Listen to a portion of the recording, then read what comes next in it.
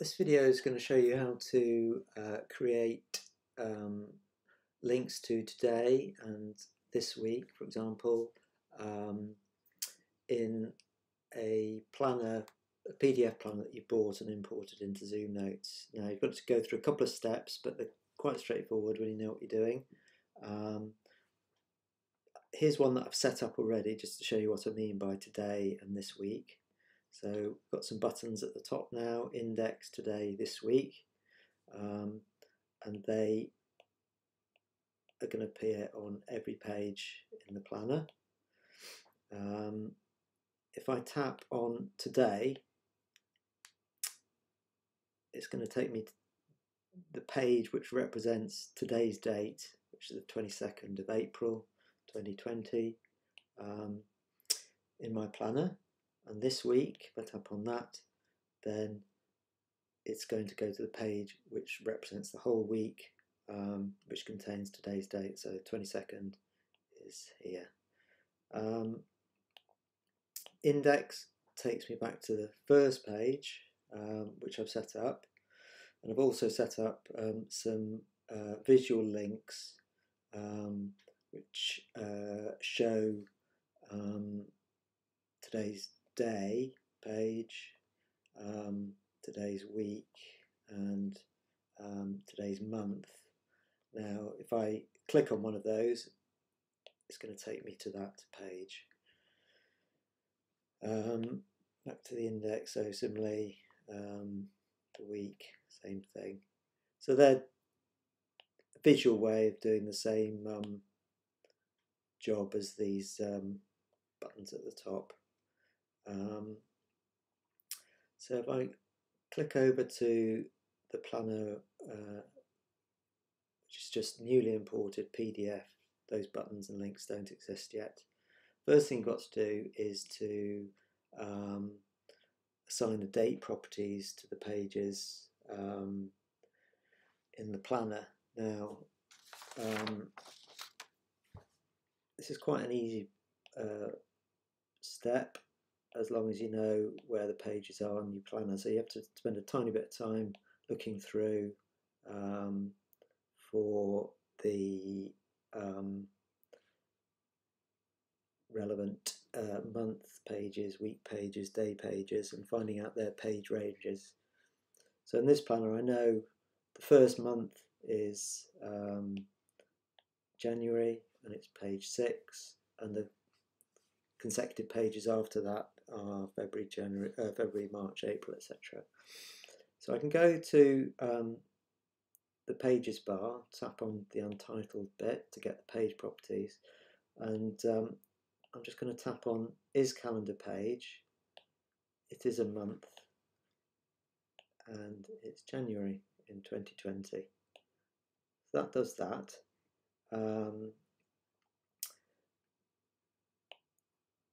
Now I can go to select tool and copy properties to pages, and it says date properties, and I want to send it to selected, and I know that the range is 6 to 18. Copy. So what that's done is taken the date properties of this current page that we've just set and copied them to each of the consecutive pages, but it's done an extra thing, and it's added to the date. So that next one's February, and after that will be March. Good, so that's worked. And then you do the same thing for the weeks. So I've been through already, and I know the first page of the first week in 2020 is page 23. So I'm just going to go in here, this calendar page, week, and right, week starting is in fact just before, because it wants the 29th date, the first date in this week, December 29. Good, that corresponds. Go back. Happy with that, yep. And then we do the same trick here. copy properties to pages, selected, and again I've been through and I know the page range is 23-75. Copy. And again, if we have a quick check for the next page, 5-1, yeah, page after that, 12-1, okay, good. And finally, the day pages. I know that we are 112, January the 1st. So I'm going to go here, this calendar page again. It is a day, and it's 2020, January 1st. Good, done, done. Same thing here, select, copy properties to pages, page date properties selected. Date range is 112-477.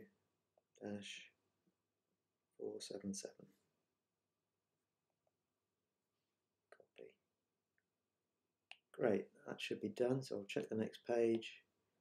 Yeah, 2nd of January, good. So now I'm going to go back to January, back to the index page. Great. So next, if we want buttons on every page, the best way to do that in ZoomNotes is to use master layers.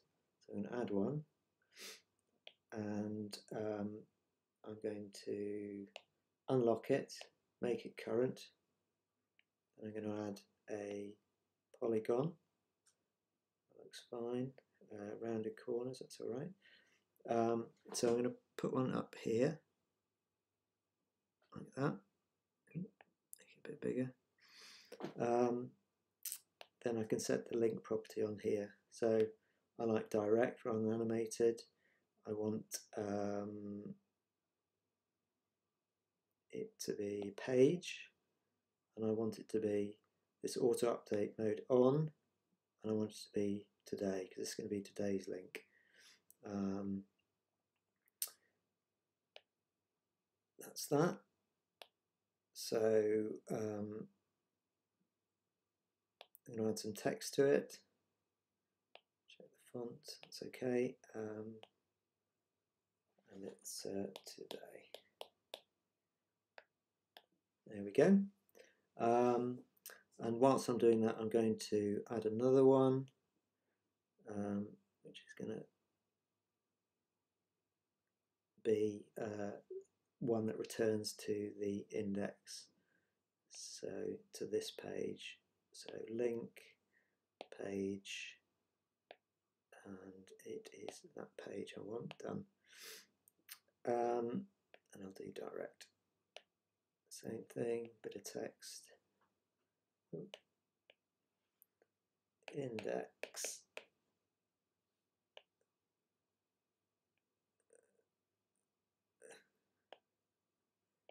Okay, you can spend more time on these than I'm doing here. Then I can go master. Well, I finished that one, so I'll make another one current and I'll lock it. And what that does is it copies the changes into the master layer so that it will appear on every page. So I'll go to the next page now. Oh, yeah, I've got, okay, they need to be a bit smaller. You can tidy those up